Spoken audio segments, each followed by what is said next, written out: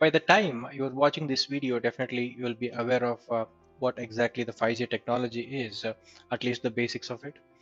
But definitely we will see the impact of 5G, right? The 5G technology to the IoT technology. Currently, the IoT technology is one of the mainstream technology where there are a lot of advancements going on, and definitely the introduction of 5G to these different type of IoT technologies will definitely have the impact, and we will see what exactly the impacts will be.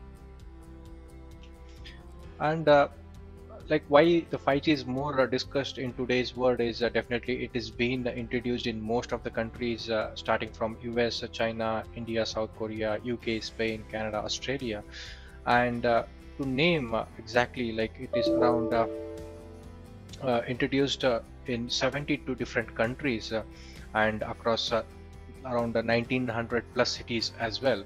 And China and USA are currently leading with the introduction of more introduction to more number of cities, and definitely it is been expanding to different countries in and different cities as well. And in future, there is no surprise if it comes to tier two cities and also village areas. And once it is deep rooted to these cities, tier 2 cities and also villages, definitely it will revolutionize the things, because of the speed and the latency that it gives us, right? So definitely it will have a huge impact. There is no doubt about it, but what exactly that impact and how we can see the future by using the 5G or introducing the 5G in IoT technologies, right?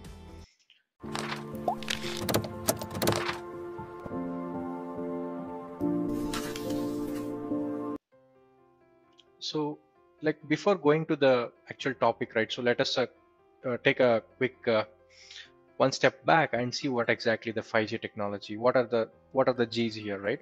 So the G's are like nothing but we are calling it as the generations. So first generation, second generation, and currently we have reached like a fifth generation where we are calling it as a 5G. So as you can see, it started on 1980, which is like an analog related voice signal transfer, where we call it as a first generation 1G. And later in point, there is a 2G. What we introduced, it got introduced where we call it as a CDMA. It's based on the CDMA. It's actually a protocol in networking. If you're interested in networking, you can go back and do some research on that. And early in 2000, so 3G brought into mobile data. So basically, here is when the internet started booming up, right? So till I think till 3G or 4G, right? So IoT was not into a picture, because there is no data transfer, right? Mobile data, there is no internet basically, which being introduced in the mobile devices or any devices. So after 3G and 4G, this is where the IoT started introducing, and so because mobile data or any devices start getting the internet, right? So that is where IoT people started thinking about IoT and investing in IoT. So that's where the IoT technology grew, we can say. And then in 2010, definitely a 4G LTE came into picture, and mobile broadband also came into picture, where we see a very good amount of internet speed in terms of data transfer and internet usage, so and so on. And here is where the IoT has grown a lot, right? So there is a lot of investment and there is a lot of advancement in the IoT technologies, and it's been already implemented in many different sectors, right?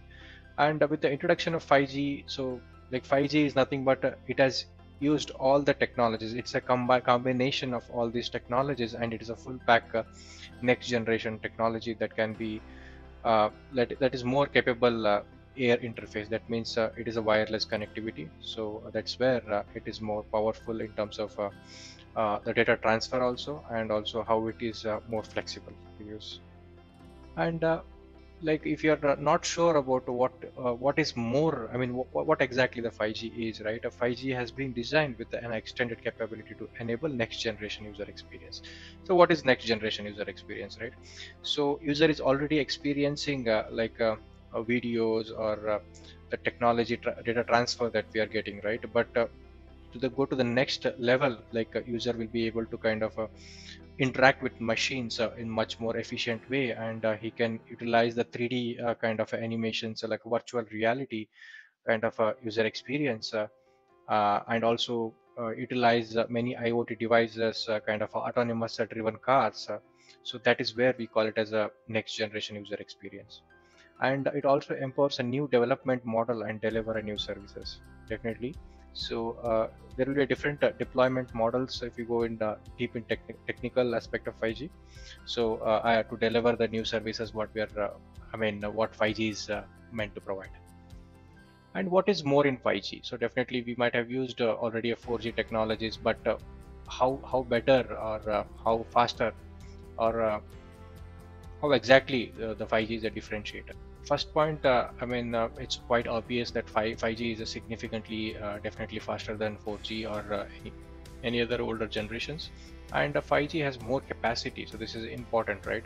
So capacity in terms of like the data transfer, the bandwidth, right? So 5G is definitely having a good bandwidth where it can push and pull the data from one to basically, and has also significantly lower latency than 5G. What is latency? Quickly, if you talk about a latency in terms of a networking, right? So latency is nothing but the amount of time that is spent to send your message or your data from point A to point B. So definitely the lower latency means the faster the data transfer, right? And 5G is a unified platform that is more capable than 4G, definitely. And 5G uses a spectrum better than 4G. And spectrum is nothing but it is a kind of a radio frequency where you it will range from like 6 gigahertz to like 24 gigahertz and above basically. So that is the range that is being provided to communicate. So that range, the spectrum range, will definitely be more for 5G. So that's where it will be more reliable than the previous services or the previous generations. So moving to the next slide where we will discuss more about the IoT, right? So we have already understood what is 5G. Now let us quickly understand what is IoT. So as you might be knowing that IoT is nothing but the Internet of Things, right? Basically, like there will be different. By the definition only, you can understand that there are different things. Things are nothing but it may be devices or network, so that will be connected using internet. So if you break the word only, you'll be able to understand the definition here. And so basically it means that there might be a devices or a set of devices which are connected to a internet basically. So this is very important. So there should be a connection to internet or else the IoT doesn't happen, right?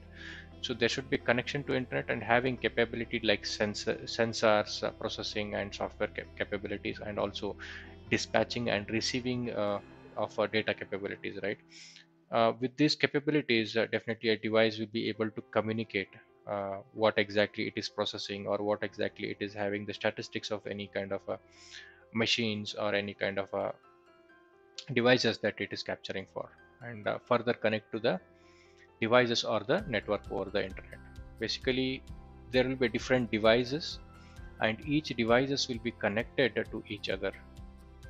Basically, if you see a device 1 and device 2, these two are communicating, and also there might be a like a internet here. So this is a network, right? So this device might be connected to this network, and this network, there can be a multiple networks also which are communicating internally. Basically, it might be a device to device connection or device to network connection where they are interacting with each other. And so there will be some sensors, some software, some processing is happening here. Okay, and further based on all this processing, it will be able to send the data to the different network or the devices. So let us take a quick example, right? Suppose you are having a manufacturing unit where you will be having different machineries. So each machineries will be kind of having different sensor, like a temperature sensor, heat sensor, pressure sensor, right? So all these statistics will be captured, processed, and they will be sent to the different devices and also the network. So based on certain decisions this device will do, it can communicate back to the device saying to interrupt the service because it has reached some point where it might be a hazardous to that particular device, and it can intervene and stop the device, tell the device or suggest the device to stop working. So this is where it's a best example where we can see in the industry or any manufacturing sector. Similarly, you can implement the things in agriculture, military, healthcare, automobile, and manufacturing and home automation. And as you can see, like most of you might be using like Amazon Alexa or kind of a home automation already devices where you'll be able to kind of switch off, switch on your devices if they are not in use, and you can also smart monitor them how they are utilizing their electricity and the power, right? And also the energy management, definitely energy management, where if the energy is how to maximize the utilization of energy in different like it might be during manufacturing, it might be during transmission, or it might be during actual supply, right? So this is what we call it as the internet of things. So internet of things is not a new thing, so it is actually well existing, and it's already implemented and is in use by many of the industries that like we have mentioned, and they are widely using it. But in this video we will discuss how it can go to the next level using the 5G technology. So next step, I mean the next immediate thing what will happen technical. So this is a technical impact what we'll be discussing here. So technical impact, so definitely the low latency and expanded network mean 5G can reach 10 times more than the device per square kilometer than 4G. So this is just some statistics they are giving. So it can reach 10 times more than what 4G was able to do that. So this is with respect to the latency. And next it will be like improved speed are 10 times faster than the 4G. So it is like a 10x speed and also 10x improvement in latency straight, right? So this is the technical impact, and now we will see what exactly it will push I mean on the different things, right? So definitely it will push on prediction and discussion ongoing mainly on the cost and value. Basically when we talk about cost and value, so there are two aspects, cost is different and value is definitely different. So cost means first thing, how are you going to implement different devices to kind of a different network, different devices, and introduction of 5G can cost you some amount, right, to kind of operate it. Also you need some amount. So that will give you the, I mean that the cost that is you have to bear, and the other cost is you will also get the benefit back. So that is the value that you are getting back, right? So you need to see the proportion, I mean the investment and the return. Basically it is the return on investment you need to calculate here. And transformation, definitely the transformation of networks and systems would need some time, and so this is it will push this area as well. And also it will definitely transform the entire ecospace and uh, like also the economy. Basically this is like a not an immediate impact, I would say. It would take around 2 to 3 years to actually show up some difference. And also more investment on smart grids and energy management. So this is very important because all the countries are moving towards a renewable energy and a net zero energy. So that is a reason, so this can push a lot of investment in this area. Definitely there are different areas that we can think about, but I personally feel so this is a area where there will be a lot of investments going to happen with the introduction of 5G in the IoT technologies.